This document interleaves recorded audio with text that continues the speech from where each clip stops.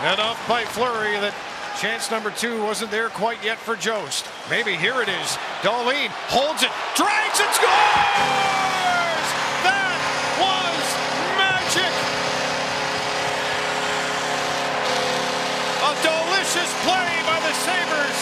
Defenseman has put Buffalo on top 3-2.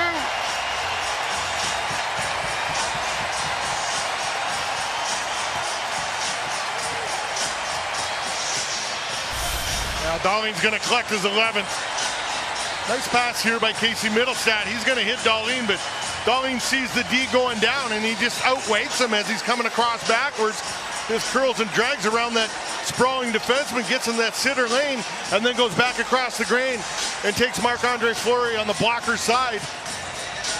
And you see Marc-Andre Fleury, after the goal goes in, he takes a look, and he's not happy. He gives his head a shake.